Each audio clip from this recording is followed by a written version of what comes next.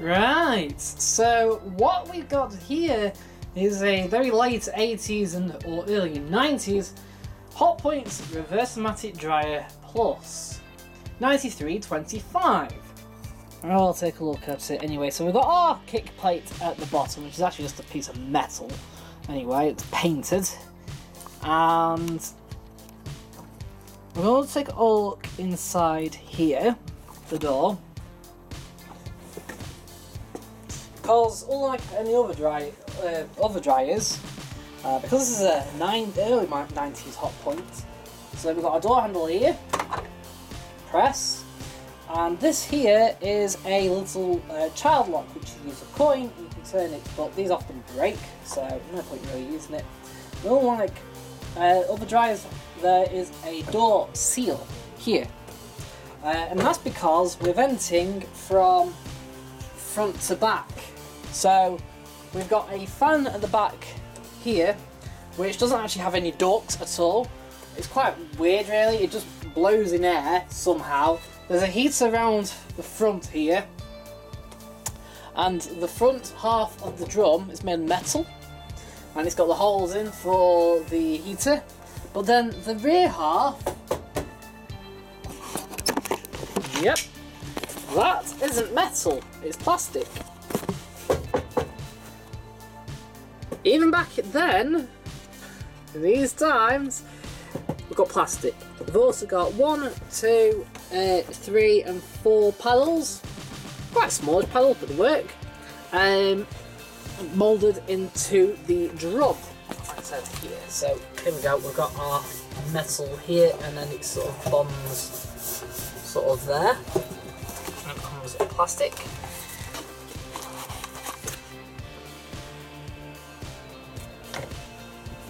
When my camera decides to focus, there we go.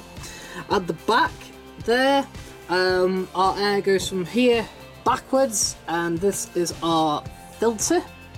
To get it off, you have to just you can either grab it here, it normally comes off, and it even says there, pull, pull, pull, pull, and it comes off. And we've got our filter. Then we've got a hole here, and this is where we vent out. There's a little, so this is a little duct which you can actually change the position of, or you want to point up or down. Also,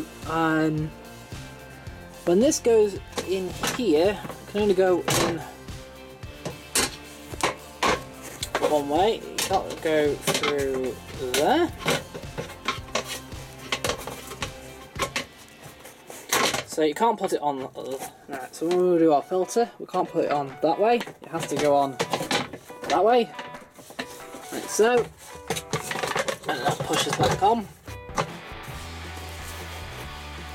Push, push, push, push, push, and then we're back on. Cosmetic-wise, if I shut this door,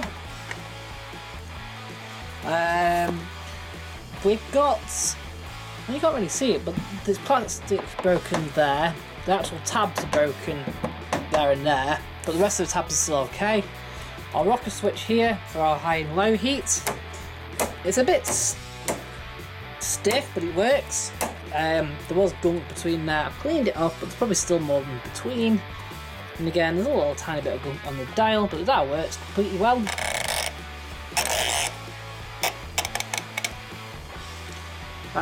Fine. So this is on a door, because it's got a seal, pushes out. Trying to shut this is a bit. There we go, we're on. It's a bit of a guessing game. So when you normally load it up, put on the minutes, then shut the door so you know it works. Top of the dryer is a bit unusual. In terms of damage, all the paint's come away here, but it's not rusted here. This isn't rust, this is just where the paint's come away, the enamel. Or you can even scratch it yourself, it'll come away.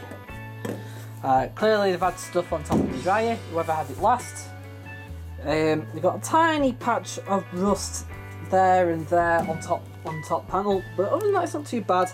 The plastic trims are still intact on the sides and on the actual top lid. They're all still intact, which is quite unusual.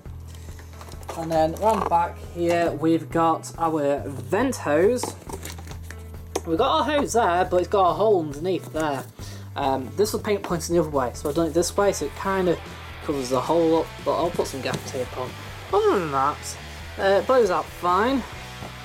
That screws on fine, clips in place, and we've got our wire management cable tie up here, and we've got an original Hotpoint plug.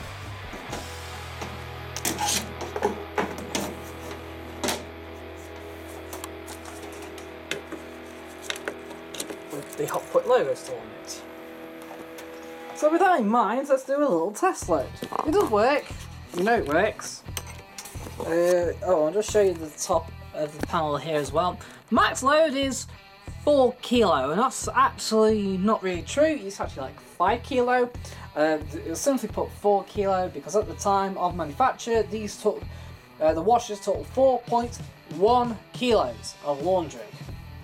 So really, this is a £9 dryer, but proper £9 dryer. But in actual fact, you can take 5 kilo and still use the same kind of heat settings, really. Cottons full heat, synthetics low heat, synthetics full heat as well, max load of 2 kilo. Acrylics, max of 2 kilo on low heat. We've got a little guide there, so the dashed markers we've got the same colour are ironing dry, and the red is cupboard dry. So acrylics, they've only got cupboard dry minutes.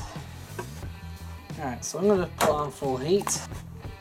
Right, so we'll load it up then. 1 t-shirt, 2 t-shirts, 3 t-shirts, 4 t-shirts, 5 t-shirts, 6 t-shirts. I'm missing a t-shirt.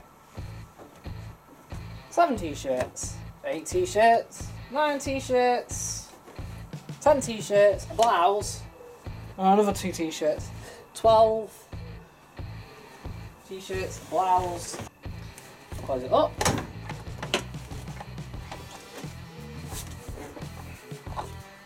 It's just a bit of a nightmare to shut because of the... There we go, we clipped it. We've got roughly 3 kilos of laundry, but we've actually pre-spun at 1400 RPM, and this is in old money as well, so it should actually only take about 50 minutes to do. Ready?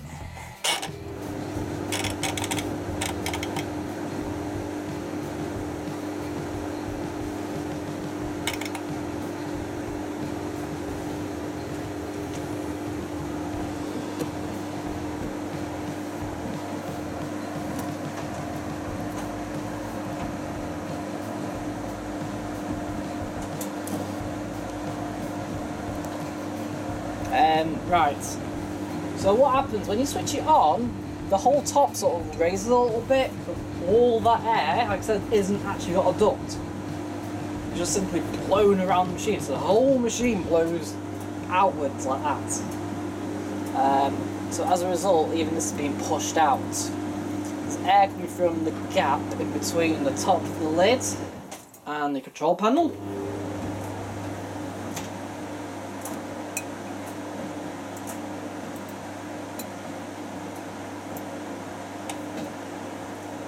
But she fully works, and she's actually quite quiet.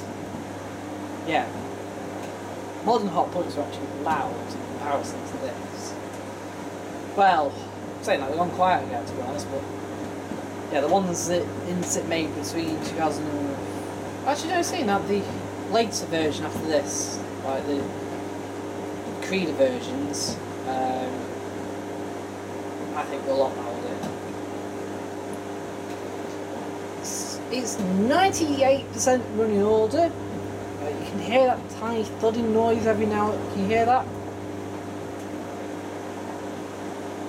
And all that is that the roller bearing at the back that the drum sits in just starting to deteriorate. I found one or two of the roll bearings on it hoovering it out. Other than that,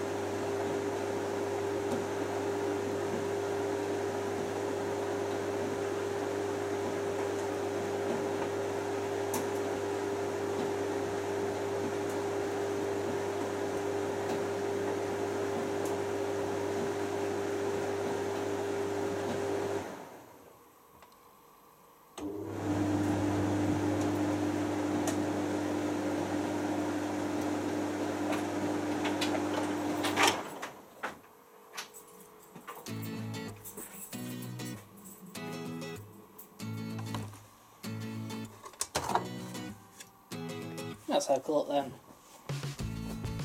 Yeah, dry, nearly dry, slightly damp, dry, kind of damp. In essence, these need like another 10 minutes. I mean, if I was drying it proper, if I was... It wasn't too bad off for 55 minutes. 5 minutes more and it would have been perfect, but yeah. Alright, and like I said, let's pull this out.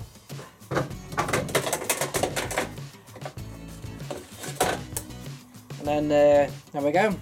So just scrape that, like a pizza pie.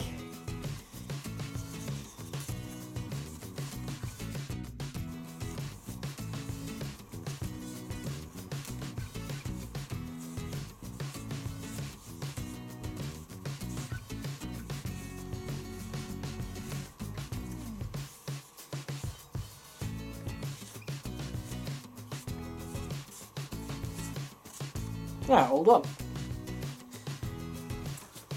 I'll put it back on.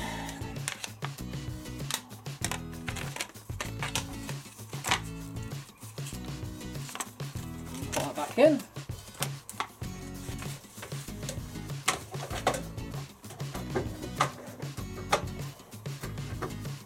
There we go, it's all done. And that's it, that's my review of the old Hotpoint tumble dryer, which actually surprises me how quiet it is. The 1 minute tumbling means it's pretty much crease free, and the high heat means actually it's pretty fast at drying too. So overall, pretty good.